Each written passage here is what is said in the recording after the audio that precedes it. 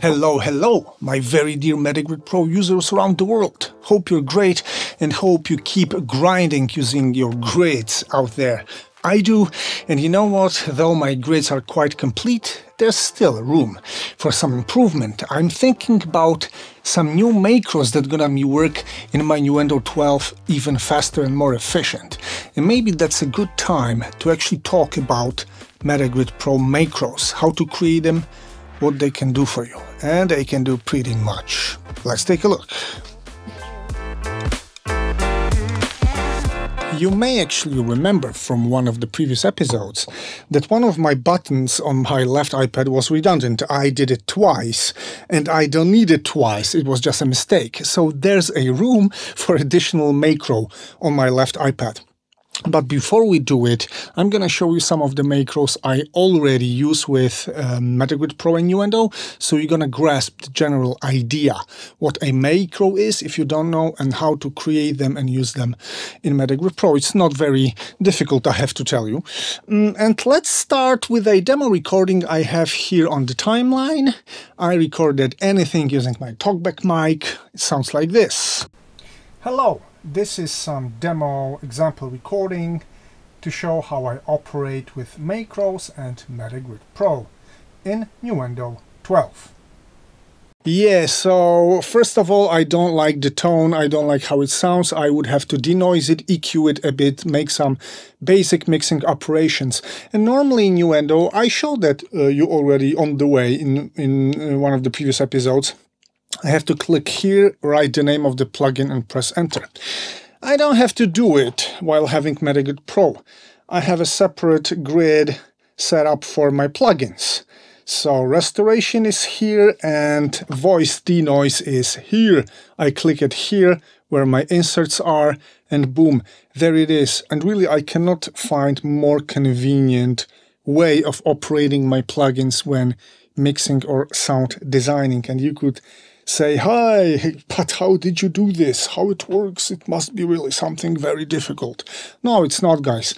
Actually, it's not. I'm gonna show you this macro because every button launching a plugin is actually a simple, repetitive macro of the same kind. This macro is here. You can create, of course, a separate Mac and PC macro for MetaGrid Pro, which is cool. You can repeat this macro when you make a long press of a button. I'm not using this right now. And here is the macro. I press numerical 1 on my keyboard here. Why do I do it? Because this emulates my mouse click. I emulate the mouse click with a small app called simply Mouse Emulator. It's here and it uses numerical 1 on my keyboard to emulate the left click. For now, left, right, middle, whatever mouse operations are not present in MetaGrid Pro, but I talked to Przemek and his team and I suggested that would be amazing to have an emulator of mouse clicks inside MetaGrid Pro. We'll see what happens, guys. And then after pressing my left mouse button with numerical 1, I enter the name of the plugin, so like I would do it normally here on the grid. Then I press Tab and I press down twice. Why is that? I'm gonna show you. Numerical 1 is click. RX9 voice denoise, right? But there's VST2 and VST3 version. I always prefer to run VST3. So I press Tab to make this sub-window active and I press down twice to get to the VST3 version, and then I press enter. So what I have to actually do and how it works is that I have to recreate my logical way of doing things on MetaGrid Pro. It's really the physical equivalent of what I am doing manually, but it's automated for me. And guys, that's it. Some of the plugins don't actually need any tab and arrows down or up it's just the plugin name and enter, like here, because I've got only VST3 versions of that plugins. And this is how all my plugins behave. And guys, of course, then I'm gonna do some EQing using my Kerhoff, my favorite one for now. Then I'm gonna probably compress it. Then I'm gonna limit it maybe, etc, etc, etc. Whatever my chain is, it's just all here, works like a charm. Guys, that's the first macro, the simplest one I wanted to show you, but I've got more, of course. So I've created some slices, and now I can place them on my timeline evenly using set space command.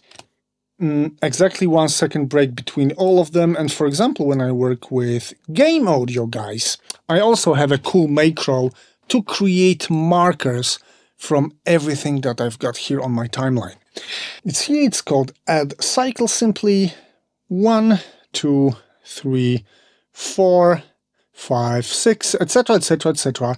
It's cool in Nuendo 12 because I can make it simply by selecting events and make it just one command, create separate cycle markers for each event. But until Nuendo version 11, it was the only way to do it was exactly with this kind of a macro to speed it up. And I left this macro with me because sometimes I also do things in Nuendo 11. So this is both Nuendo 11 and 12 operation. And it looks like this. Yeah, my chain of commands. I select events under cursor first of all. So I'm gonna select the very first event that's on my timeline. Then I make a short pause again. Then I press P, which makes a region on a selected event. And then I insert a cycle marker according to this very selected region of my timeline. And then I press N twice to move to the next event. And then I repeat the cycle. I select this thing, I press P, I create a cycle marker, press N and press N, and so on, and so on, and so on. And these are some of my macros I use, but you know what? Of course, key commands or app-specific commands, it's not everything that can be out there in your macro.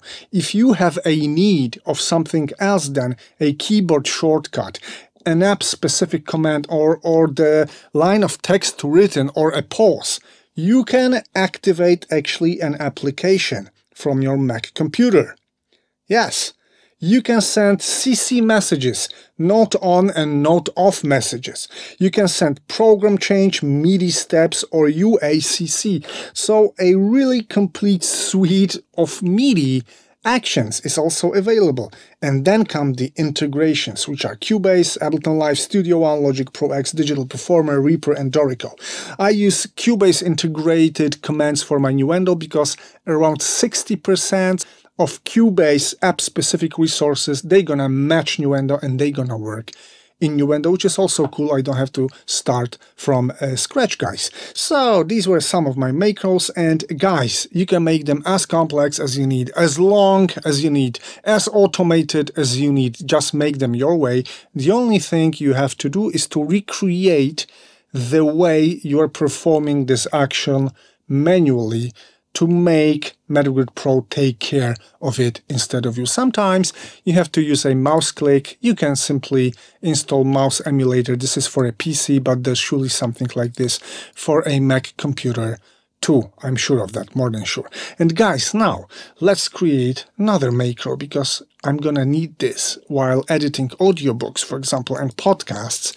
And you know what? For some reason, I haven't got this macro yet, which is not a great news. What I do all the time while editing audiobooks is that when I don't like a pause or a mistake, I cut it, I move it, I cut it, I move it. Yes, and I have to make it all quite manually, quite careful. And like this, like this, like this, like this, guys. And then crossfade. Yeah, press Z by accident. Yeah, so it's kind of time consuming. I would like this to be automated. So the perfect situation is that I simply mark what I want to cut. I make MetaGrid Pro cut it for me, and I make it move all the rest to the cursor and crossfade for me. So the first thing would be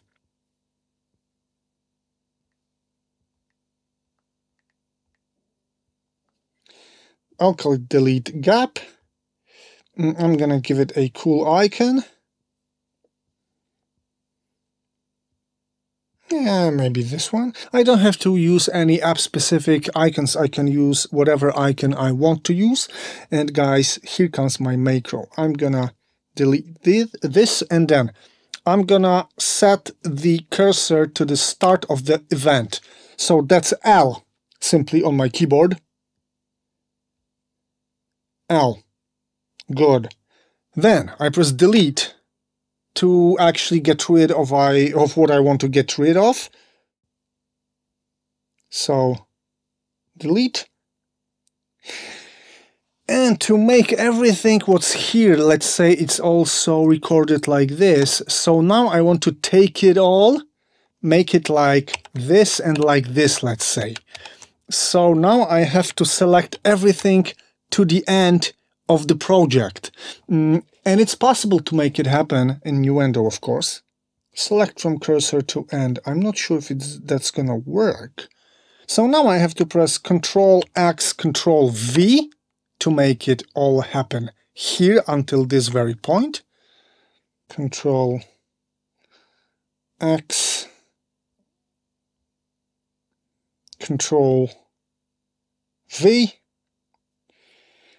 And I'm here, and then I have to select the one on the left as well to crossfade it. So Shift and cursor left. Shift plus cursor left. Then I press simply X to crossfade my events.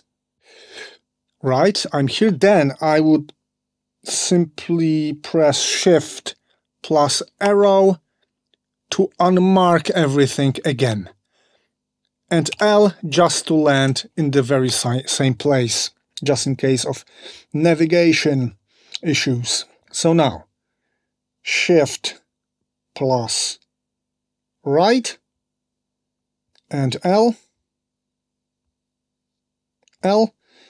and also I would change my cursor type again to this one, for marking slices of audio in my events. So now the last thing will be pressing 2 to change the cursor type. That's it. That should work. So now whenever I cut anything, the rest should move nicely on timeline automatically. Let's see. Yes, we're done. One more. Boom, boom, boom. Yes. One more. Yeah. Very nice, guys. As you can see, I've created this in a minute. I just have to think what I'm actually doing manually, and MetaGrid Pro perfectly made it happen automatically. And well, this is another huge time saver for me. And you know what? I still have some room, though you might not see this, but I can still create some subpages, more detailed grids to include more macros if I feel like I need any, guys. So I totally, highly recommend you using MetaGrid Pro macros, because this is, as for me, the most powerful feature of this app, and this is for me the main and the real reason I'm using it so gladly, because it's a huge time saver. That's it for today, guys. I hope to see you next time very soon. Take care. So